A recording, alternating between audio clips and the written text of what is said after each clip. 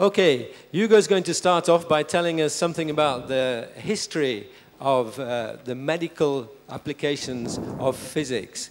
Okay, Ugo, ready to go? So, we are doing here fundamental physics at CERN, but people were doing it many years ago, 125 years ago. A gentleman, which is appearing in the first picture, Mr. Röntgen, made a discovery which changed physics and medical physics. This is the discovery of X-rays. Can we have the first image? Let's see if we can see it. This is, the first one is Mr. Röntgen, and he did the first radiography. These are X-rays 125 years ago. The start of medical physics, by chance discovery which changed both physics and medicine. The next picture shows you what is today the use of X-rays in therapy of cancer. We need, in this case, accelerators, linear accelerators, electrons which hit the target and produce a beam of very collimated X-rays which treats patients rotating around the bed where the patient is laying. Next, I'll show you what happened few years later, the discovery in 96, 98 of natural radioactivity. There are nuclei and at the center of the atom which disintegrate naturally, producing particles. This is called radioactive isotopes. Mr. Becquerel and Marie and Pierre Curie discovered the first isotopes, radium. Marie Curie, we shall hear later on, is the great lady of physics. She got 2 Nobel Prizes, one in chemistry and one in physics, with the discovery of natural radioactivity. Then, many years later, 34, there was the discovery of artificial radioactivity. Man can produce isotopes which disintegrate, produce particles which can be used.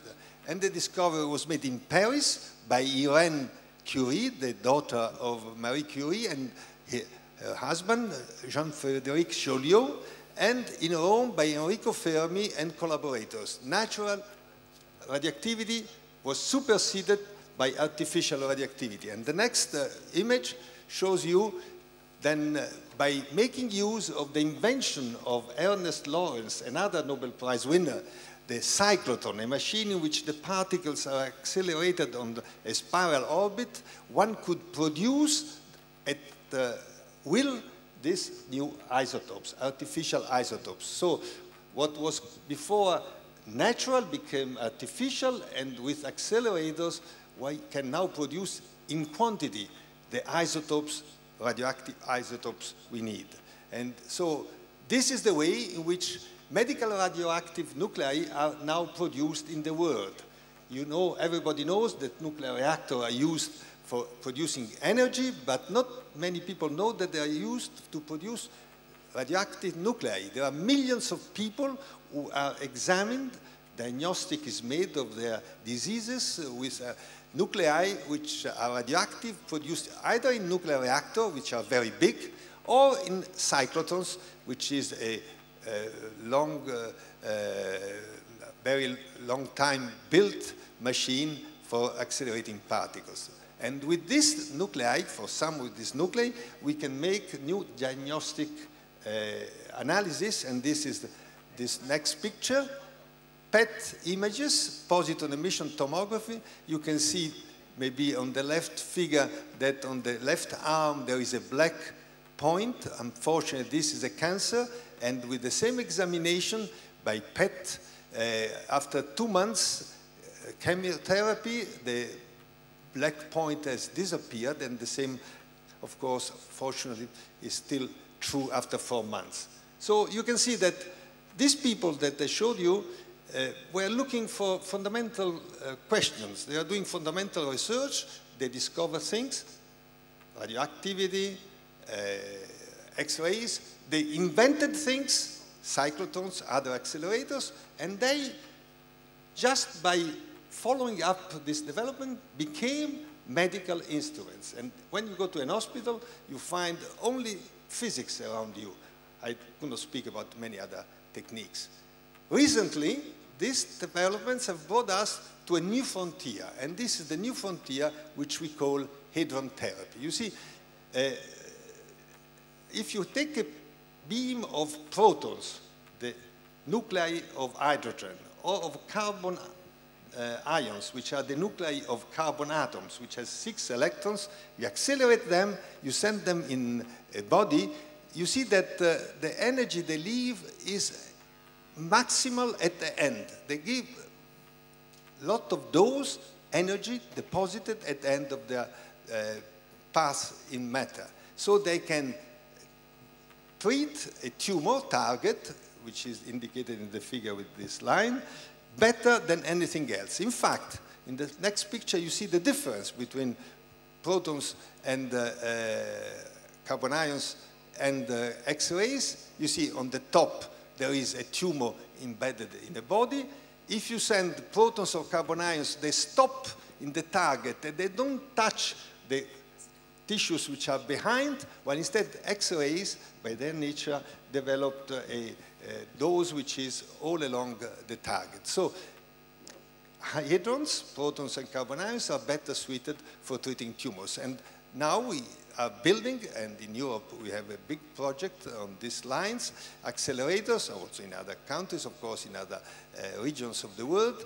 Cyclotrons, which I mentioned, are these spiralizing accelerators for proton and what we call synchrotrons for carbon ions. A synchrotron is a machine in which the particles go around in an orbit, and the famous LHC that was so much told about today is a synchrotron of very special dimensions, as you know.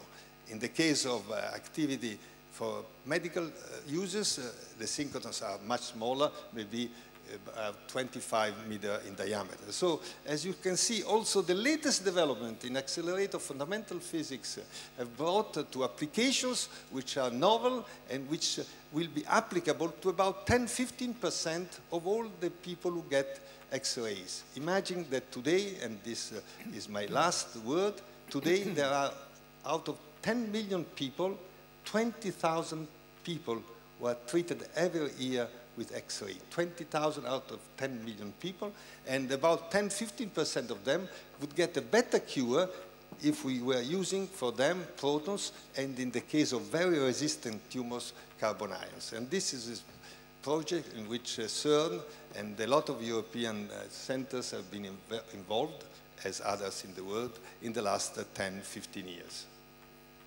Okay, thank you very much, Ugo. Come and sit down. Come and sit down. Okay, we also have with us this evening Manjit Dosanjh. Manjit is CERN's life science advisor. What on earth does a life science advisor do at CERN, Manjit? An interesting question. What you've heard from Ugo is that what has happened in the last 100 years from particle physics discoveries to where we are with some of the cutting-edge technologies for medical applications. Now, in order to go from the physics into the applications, sometimes it can take a long, long time. In X-rays, it took only 2 weeks before the first X-ray was taken. But, for example, magnetic resonance imaging, it can take about 50 years from a Nobel Prize in physics to a Nobel Prize in medicine. So what the life science advisor does is try to bridge the various communities of what the needs are in the medical community and what the technologies are that are being developed in the physics. And how do you get them to collaborate, work together, and try to deal with issues which are emerging or already persistent. So what the advisor does is make bridges, collaborate, and make multidisciplinary platforms. Okay, I think, Manjit, you have some of your collaborators with you this evening, is that right? I do indeed, so I'm very fortunate for that. And one of the things that you've seen already from these examples is clearly particle therapy, hadron therapy that Ugo has just discussed is really a multidisciplinary field.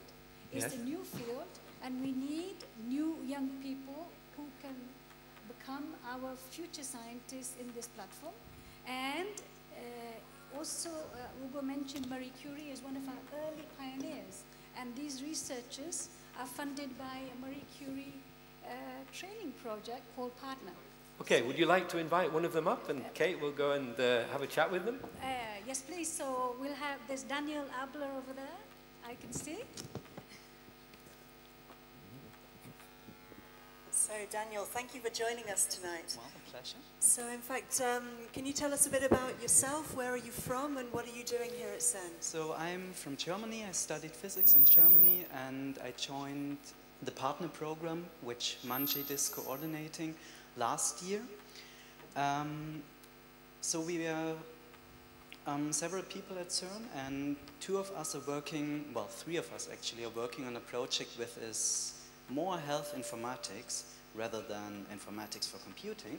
Nevertheless, we would like to use some of the technologies which have been developed for the analysis of the CERN experiments for connecting clinical centers and sharing clinical information.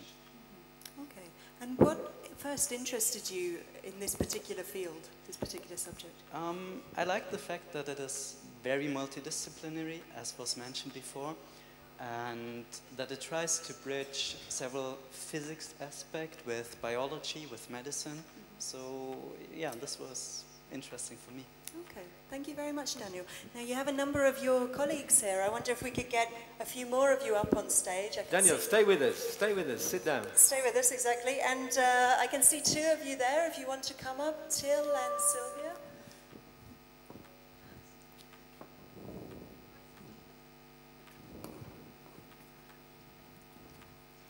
So thanks again for joining us tonight. Hello. Thank you.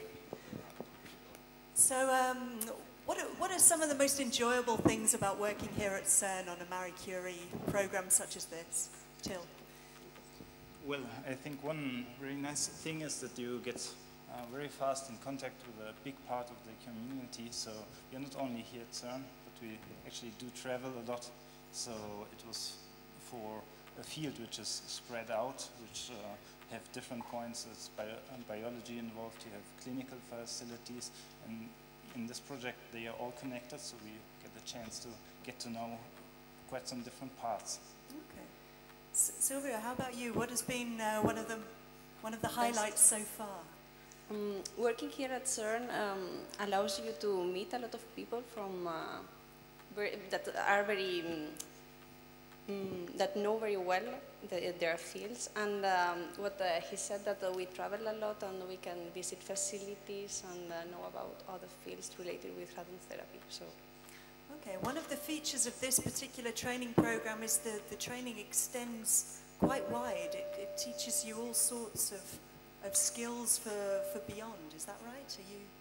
Are you doing a wide variety of training? Or? I was really impressed by the radiobiology course because I'm a physicist. So it was the first time for me that I could see DNA and how the radiation could damage the DNA. And I think that's quite impressive, and it also makes you work for... Okay. Where are you from, by the way? Where are you from? I'm Spanish. You're Spanish, yeah. Until? Interesting accent. I come from Germany. Okay.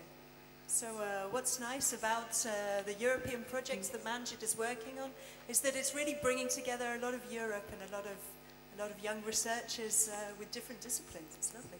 So I think you have even some more colleagues in the audience. Do the remaining colleagues want to come up?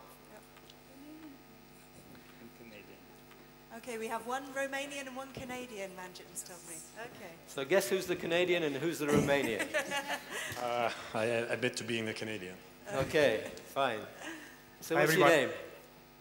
David Watts. David Watts. And what do you do, David Watts? I'm an applied physicist. I'm working with Professor Amaldi. Hold the microphone a bit. So I'm working with Professor Amaldi, and we're building detectors for diagnostics for these medical applications. So we'd like to see different aspects of involved in for doing treatment planning for these kind of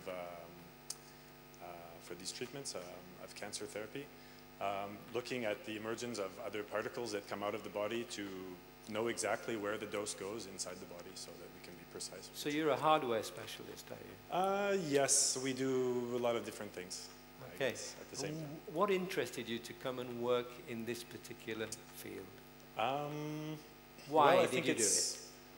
I think having done a lot of physics and things for different years, which don't always have a very clear application, it was a very exciting opportunity to do something that really, I think, that touches people and has anyway a very clear goal for what we want to do, something that's applicable in the real world. Because you can see the usefulness of the physics. Exactly. Yeah. That's the title of our little section here. And your colleague here, could you pass the, oh, you got the microphone. What's your name? My name is Faustin Laurențiu Roman, and I'm from Romania. Okay. And what do you do? I work with Daniel and Vasiliki Canelopoulos. We work at CERN for building a platform for connecting hadron therapy centers. So basically what we are doing is we are using grid technology, which is an information technology which allows you to connect the centers and share data in the same way that the experiments here at CERN are sharing their data. We are dealing with medical data. So what's the grid? What is the grid? The grid is it's a way to share information and also analyze it. And it's specifically meant for problems which are not easy to solve in one center. So that's why you need resources spread all over the world, so in Europe and also in America. And that's why you put people together, both in Europe and America, and you can share the data and analyze the data in a collaborative way. So the keyword is collaboration again. So the grid is a large network of computers. It was built, designed for the analysis of the LHC data. For example, Atlas, which is just across the road here, they're using the grid for the analysis of their data, but it's also used in other fields as well. And very importantly, medicine is one of them. Exactly. Right? Grid is a tool for connecting resources, but also people, and to bridge disciplines. So what we are trying to do in our project is to bring together biologists, physicists, medical doctors, and to share the data and make a better treatment. Okay, I think it's time to have some questions. If anybody in the audience would like to ask any of these young people anything about the work that they do, or if you would like to ask Ugo or Manjit anything about the things that they've talked about, now's your big chance. Sophie has the microphone. So any questions, anything about medical physics? Or medical physics, okay. Or what CERN is doing?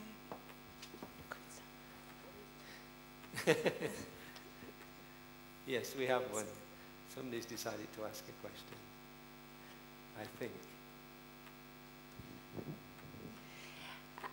Are you able to say how close to being readily available the hadron therapy technology is? I think that's one for Ugo, yes? How close to being ready to be applicable is hadron therapy? That's what she's asking. Well, there are two types. One is with protons and the other one with carbon ions. Protons is a long story. By now, 60,000 patients have been treated with protons. They are more precise than X-rays, and they, according to what comes out from the program that Manjit is coordinating, we call it N-Light, of which partner is a part. According to this data, about 10% of all the people who now get X-rays, given the fact that we have now enough data, should be treated with protons. So protons are certainly better than X-rays, and for 10% of the tumors which are close by to critical organs, organs which cannot be irradiated without making the quality of the life of the patients quite bad, they should be treated with protons. Different is the situation of carbon ions, the other type of hadrons used, because in this case, they have the property of a very high efficacy, but they need to be carefully controlled. About 5,000 patients have been treated with carbon ions, and so this is a novel thing, and Europe, I must say, also because of CERN and GSI in Darmstadt, is now getting at the frontier. The Japanese have 2 centers running, and in Europe there are one center is running and the second one is starting now. And this will be a lot of clinical trials for treating tumors which cannot be treated neither with X-rays nor with protons. So for one part, it is well advanced, people can buy it. The other part is still clinical studies. And Europe, we think, we hope, we are giving us the challenge to do it, will bring, I think, quite a lot of good information to treat better radio-resistant tumors. I think Manjit is dying to say something. No, actually, one of the things I wanted to say is part of this European platform we are talking about, where partners, one of the funded projects, is precisely for the fact that Europe is leading the field. And Ugo has said that in Heidelberg they started treating patients already last year, and Pavia should start treating some soon. But we want to make sure that other places in Europe where they would like to or aspiring to are building centers, that they already have their training, both in terms of treatment planning or imaging, but also in terms of radiation oncologists. So when they get a center, they will be able to start treating patients straight away because they get the expertise within the network, and they will be ready to start from day one and not have to wait for a long time for the training. Okay, thank you. Anybody got a question? So there's another question over here. Do we have Sophie with the microphone? Sophie with the microphone. We'll take one of these microphones. Where's the question? Just over here. Where?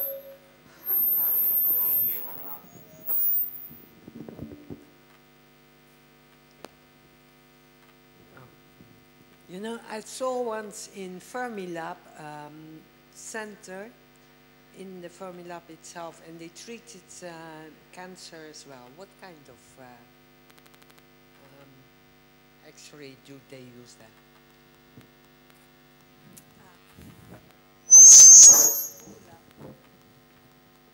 Fermilab started very early to treat patients with another type of hadron, the neutron. The neutron is one of the components of the nucleus. It is neutral, and we call it neutron therapy. Today, the number of patients treated with neutrons is going down because it has been found that the only few cancers are sensitive to neutrons without damaging effects for the healthy tissues. So it is a technology which is only concentrating on some cancer salivary glands, while instead, as I mentioned, protons are much more widely used and have other wide spectrum of cancer as targets. So we've got a question from the internet here. This question comes from Jane Karen from Auckland, New Zealand, and she's asking how feasible medical physics and diagnostic tools are for developing countries and countries that are just starting their to join the first world in their health centers. Wow, that's a question from Auckland, New Zealand. Yep. What's the time in Auckland, New Zealand? Strange. Anyway. I think it's 7 in the morning. Okay. Okay, maybe I can try to answer this a little bit because I just was, we were teaching African physics school in Stellenbosch. I know South Africa is not a developing country, but we had physicists from all over Africa, and the idea of trying to do what we try to do is that, yes, they are a little bit behind about developing new techniques, but the medical physics and the collaboration between physics and other fields is a great collaboration network for them to work together and start making progress. And certainly in Latin America, in Colombia, Brazil, and Mexico, they are already starting and using particle therapy not necessarily to treat patients, but having particle therapy to have collaborations between accelerators, detector physicists, grid people, to start doing technology advancement together. So as a training platform. Yeah, just a little advertisement for CERN. CERN has 4 strategic missions, one of which is fundamental research, which I guess you would guess. Another is training the scientists of tomorrow. Well, we have our young people on the stage here, our Marie Curie fellows. Third mission is transferring technology. So using the techniques that we develop at CERN to pass on to the outside world, and medical physics is a fantastic example of that. And the last one is bringing nations together, working towards a common goal. And you can see, we won't count the number of different nationalities we have on stage this evening, but there's probably 1, 2, 3, maybe there's already 8 different nationalities on stage, all from CERN. Okay, so I'm still waiting for Silvano to tell me whether we're going to go now to some astroparticle physics, but Ugo would like to have a final word, yes. Maybe final is too much, but I wanted to underline a bit the title of this part of the program. Physics is beautiful and useful. This is my motto since 20 years, and I'm happy to bring it home, because we have heard a lot about the beauty of physics. I mean, of course, understanding the universe, the first instance, to see what will happen in 50 billion years from now is wonderful. Opens our minds. But automatically, when you try to answer the question that beautiful physics poses to us, automatically you develop instruments and methods which can be used in many other fields, in particular, as you heard tonight, in medical physics. And so the two words, which also make a rhyme in English, but not in Italian, in French, in Romanian, they are clearly related, useful and beautiful. I mean, and if you carry back this message and you tell around the people, and next time you go to an hospital, you look around and you see how much physics is helping you to solve the problems of health of yourself and of your dears, I think you will be understanding why CERN is a very important place in the world. Thank you, Ugo. Can somebody tell me whether we are... Yes, we have a question, another question? Yeah, sure. Sophie, we have another question at the front.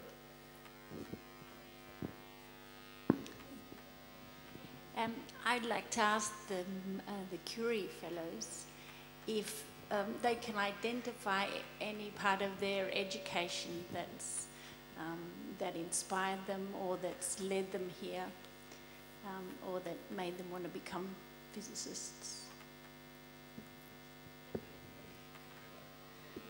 I think for me, a starting point was just to do something with a direct connection where I see that there's some use in the world and that the advances in this field actually change our daily lives, and some improvements have a direct impact on people's lives. So I think this was one of the driving things for me. Okay, why not pass it on? I think curiosity was always for me something natural. And so I guess being a scientist was natural also. So voila, here I am. Yeah, I have to agree with that. I always wanted to know how things are working. In that process, I've damaged many radios and many clocks, but I also learned a lot. And now I'm able to also fix them and maybe improve them. Okay, thank you very much. I think this is we'll wind up our session on the usefulness of particle physics. Thank you very much to our guests. Thank you to Ugo, Manjit, and our Marie Curie Fellows. And I think it's now time to change completely and talk about astroparticles. Okay, we're going to show a clip.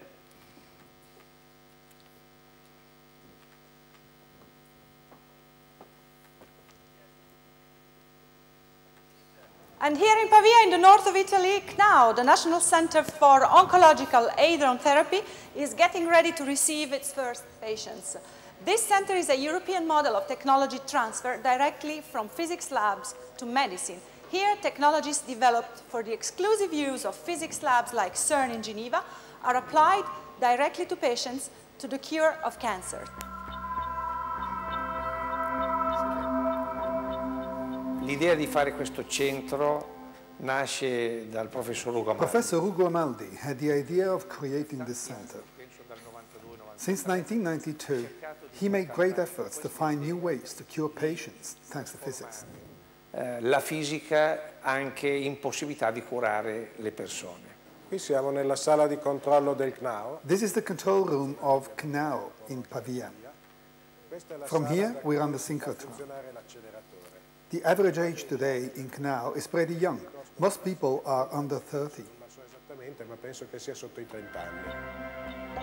And here we are in the pulsating heart of CNAO. It's synchrotron, the machine used to generate the particle beams that will kill the tumor cells. It's exactly the same machine as those used in particle physics labs at CERN in Geneva. We can see here one of the particle sources. It contains a plasma of protons and carbon ions that are accelerated by a potential of 24,000 volts to be inserted into the synchrotron circuits and later be shot on the patient.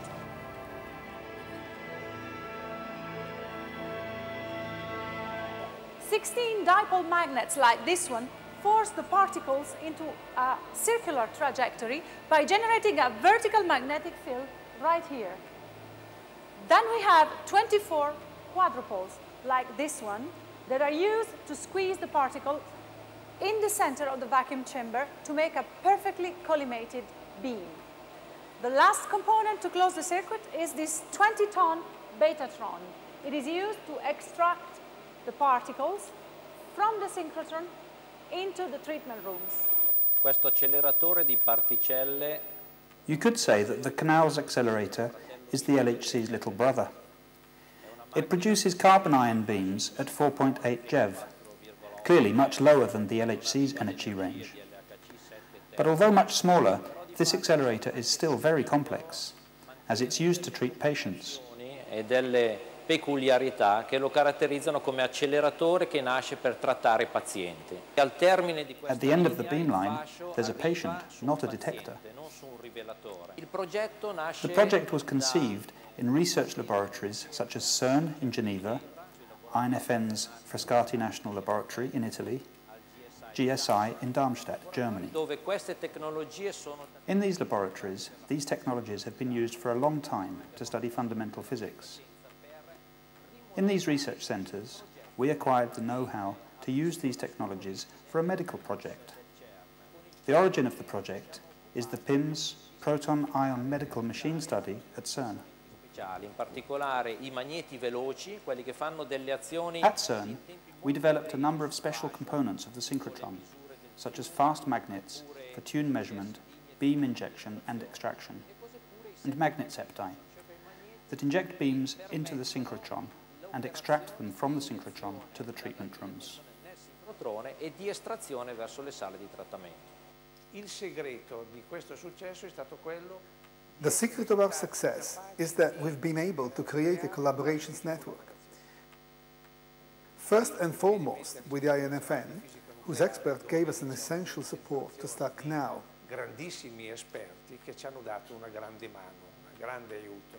Questo centro è richiesto. The model of CNAO is now being exported abroad, for instance to Austria by Medostrom, but also to France. These new centers collaborate with us to replicate the CNAO model elsewhere. Acquistato nel senso di collaborare insieme per ripetere questi centri.